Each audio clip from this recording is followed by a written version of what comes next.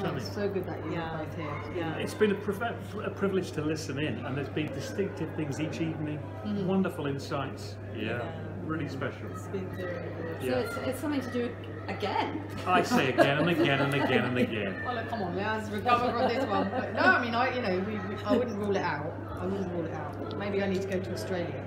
That's certainly what my kids have been saying. We need to go there next. Yeah, I like that. They're already talking to me about it. Yeah, exactly. But big thanks to Christian Our Muslim kids would Forum. love Yeah. it. Terrific. So great. Big thanks to Job you. well done. So nice. Thank you. And it sounds like Christian Forum is going to get down under, and we're going to be doing something similar. Now, there's a No, I forum. think just to say that, there have been so many conversations where people, even here and in all of the places I can think of, where people have just had some sort of spark or some sort of, something.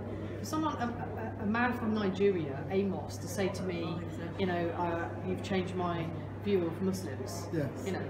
How beautiful is That's a that? pretty big thing And to for say. one of the young Muslim women in Bradford, when she was going out, she said, this has made me want to learn more about Jesus. Right? Well then fine.